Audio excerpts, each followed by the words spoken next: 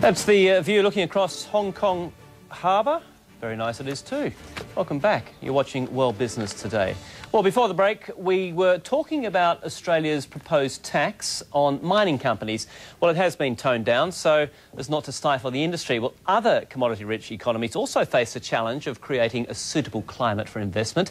Kazakhstan is one of Central Asia's biggest oil producers. It's also rich in resources, including uranium, cadmium, alumina, list goes on, copper, iron ore. And according to the State Department, the US State Department, mining and extraction industries have attracted more than $30 billion in foreign investments since 1993. The State Department says that's almost 76% of overall investment in the region. So to tell us how natural resources fit into the broader economy of Kazakhstan, we're joined by the Prime Minister, Karim Massimov, and he joins us from Astana in Kazakhstan. Prime Minister, thank you so much for joining us. I would like to just ask you about the super tax we saw it being imposed in Australia. Now, that worried a lot of mining companies right around the world that other governments would look at imposing a super tax. Is that something your government is considering?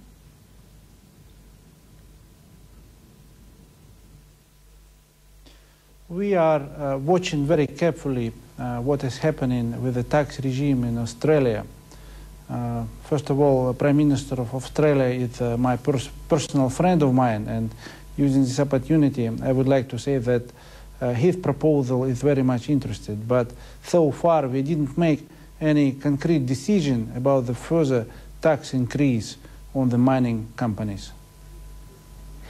Now, what you have announced very recently is reimposing a tax on resources exports, some of which will start next year. Now, you actually abolished this tax in January of last year, so why are you now reimposing it?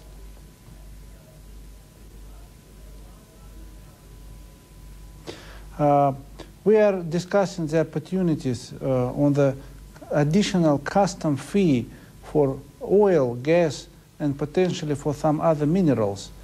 In 2008, we have a similar program, but 2009, it was a big financial and economic crisis, and we made a decision to let extractive companies to pay less tax. Now we think that they are back on track, and we are considering bringing back custom fee for oil, gas, and some minerals as well.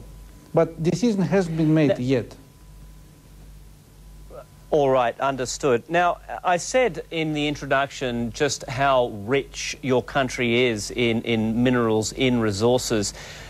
The government has been increasing their ownership in various mining enterprises in the country, buying bigger stakes in resource projects. Is this a pathway towards full nationalisation of the resources industry in your country?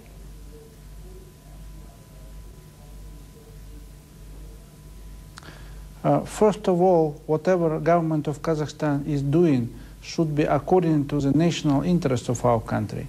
In general, we do believe on a private economy, we do believe on a market economy and private ownership.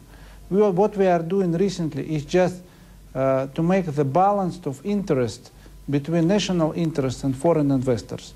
But in general, we still believe on a foreign investment, and we still believe on a private ownership of the companies.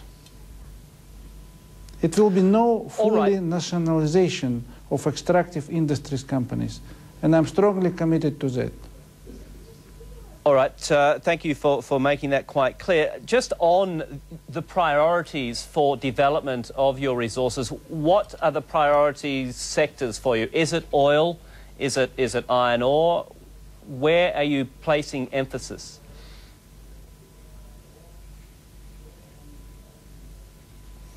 First of all, our main priority is diversification of our economy, and we are putting our efforts on education, healthcare, and infrastructure development.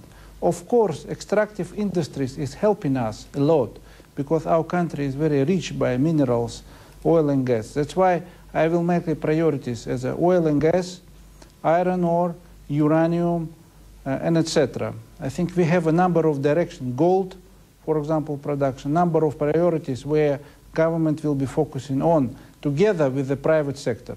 Government cannot do everything themselves. We need a foreign direct investment, we need a local private investors. Government should provide the circumstances and infrastructure for that.